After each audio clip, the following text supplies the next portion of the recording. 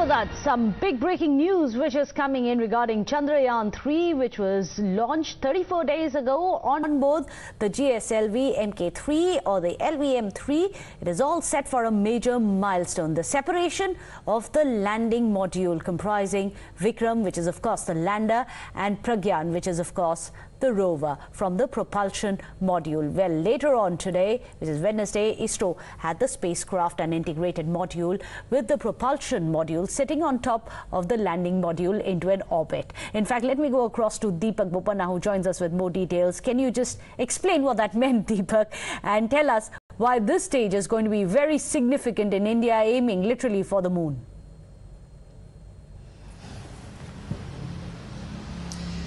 Well, we have about 6 days to go before, India achieves a big milestone and becomes one of those countries, one of the four, in fact. It's right now the Russians, the Americans, the Chinese who have managed to soft land on the surface of the moon.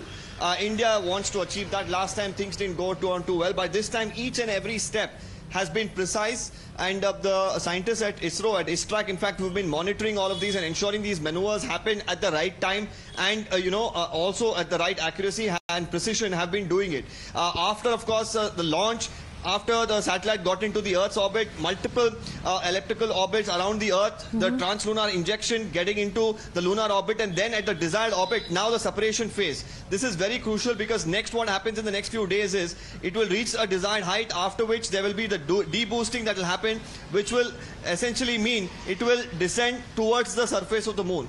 That is, of course, the dark side of the moon. That's where we plan to land. And then the soft landing has to be achieved, after which the separation happens of the rover coming out, ejecting out, and then, ensuring that with the solar panels that it has, with the energy that it could accumulate from the sun, it will be able to actually conduct the study that the ISRO has planned on the surface of the moon.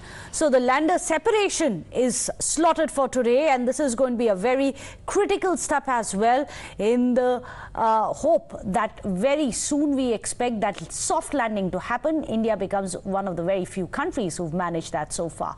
But thank you so much, Deepak, for breaking that down for us. We are going to be tracking the path of the Chandrayaan very closely here on Times Now. With that, a short break.